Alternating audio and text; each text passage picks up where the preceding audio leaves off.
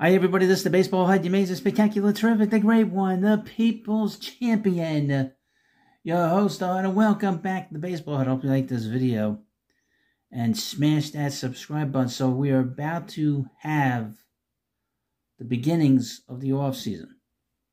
So I'm recording this video. The Yankees winning 5-2 against the Dodgers in the third inning, but the Dodgers score a lot of runs, so we'll see how that plays out. But in the next few days, baseball is going to be over, and hopefully very quickly for the Yankees, by the way.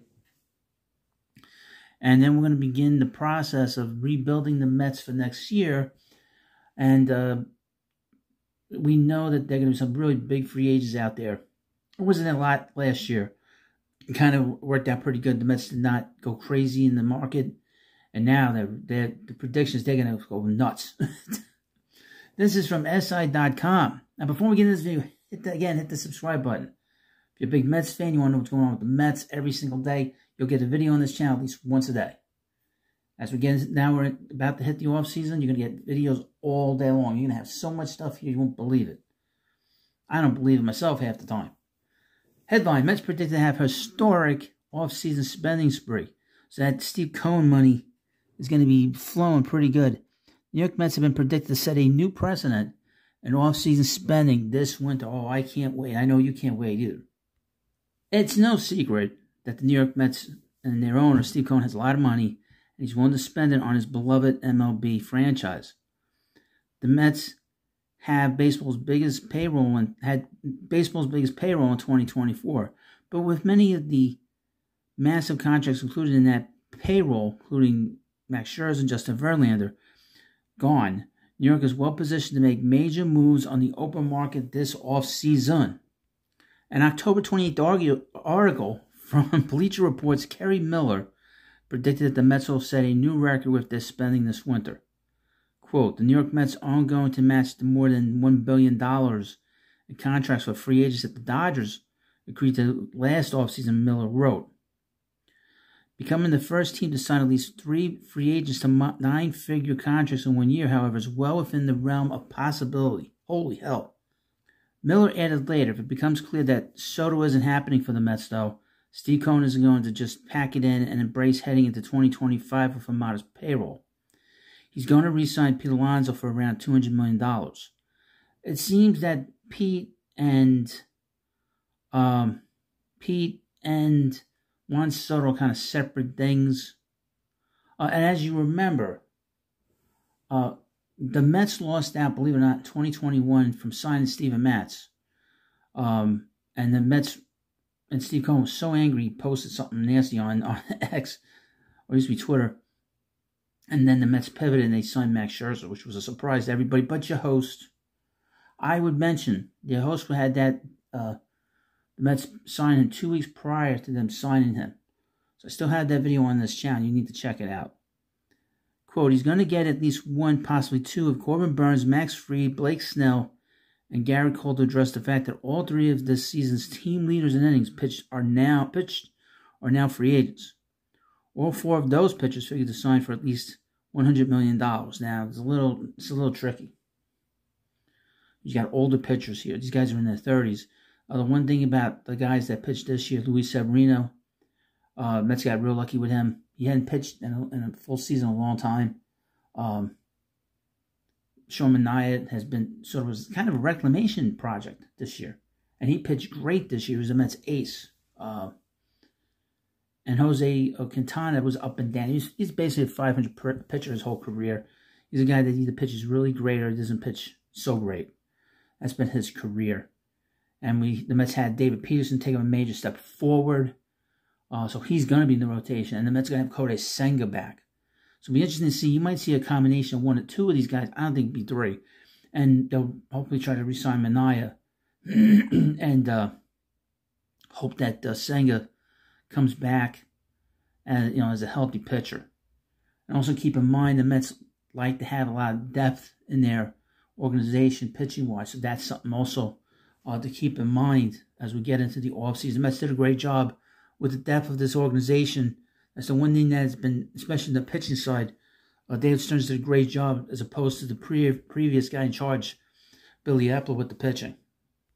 And he's going to add one more of the top outfield DH bats available, as Harrison Bader and JD Martinez were one-year stopgap solutions, and Starling Marte isn't getting any younger or better.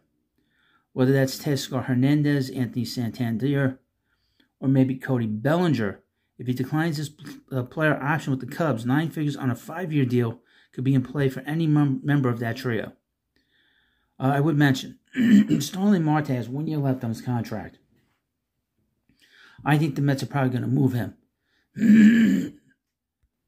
I think the Mets are going to probably move Starling, eat some of his money and move him. That's my opinion. I think it's the smart move to do. He's always hurt, but he's very helpful when he's healthy. That's the one thing. And I would also mention that Jeff McNeil has 2 years left on his contract for $30 million. I can see the Mets eating some of that money and moving him too. So just keep that in mind. So a lot of money's going to be moving around with the Mets. Miller concluded the article by writing, quote, long story short, the Mets will be very busy and they won't be sneaking up on anyone as an underdog in 2025. Mets fans must be liking the sound of that. I know I do. It was very tough last offseason. Because so many people were so angry that they felt betrayed by Mets owner Steve Cohen. And then he brought in this guy from the Brewers. And so many people complained that the Mets can be run like the Brewers. Well, I would mention the Brewers were always a playoff team. And the Mets made the playoffs the first year of David Stearns. And mostly is because they made a lot of smart moves. Obviously the pitching. But in terms of just the personality of the team. We know in 2022 there was some dead weight on this club. And 2023 there was more dead weight on this club. And they got rid of some of these bad apples, these bad just guys that they didn't have any roles in the majors. They weren't major league players. And they had like these big roles on the Mets. And the Mets the previous general manager seemed to refuse to get rid of them. And you have the general manager now, a guy running the club, and David Stearns, who has no problem getting rid of people. He'll sign you. If you don't play well, he gets rid of you. Okay? He doesn't care about if he eats the money. and they changed the personality of this team. Jose Iglesias, Luis Torrens, Luis Severino, JD Martinez in particular. I highlight them particularly as guys they brought in, and not just so much that their talent was important for this club, but what they provided in the Mets clubhouse. It seemed to be these guys were very important to this Mets clubhouse, and Starling Marte too. That they were very important for Francisco Lindor to relax. Because we know that Lindor's had a very difficult time here being the guy. Well, now he's the man. He had a problem being the guy, but now he's the man here. This is his team. And them being here in particular, I think is going to calm him down moving forward into the future. Even if they're not here next year, he knows now what he needs to do to be successful here. Just in terms of now, he's always said the right things. He's always done the right things, in the clubhouse, on the field, in terms of how he conducted himself like a gentleman.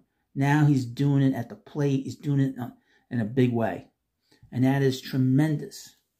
So whoever the Mets bring in next year has to be able to augment what the Mets are trying to do here, and that's trying to win a World Series and being like the Dodgers. That's been the goal of this ownership since he walked in the door. And the fact that they played the Dodgers in the NLCS, it tells me that they're going in the right direction. That is a big thing. The Mets, that's going to be the biggest Mets challenge next year, is beating the Dodgers. It really is. But what do you think about the Mets spending the most money in baseball history? Isn't that cool? I think that's cool. And you let me know what you think about that. Hit the subscribe button before you go. Have a good day, and I'll see you later.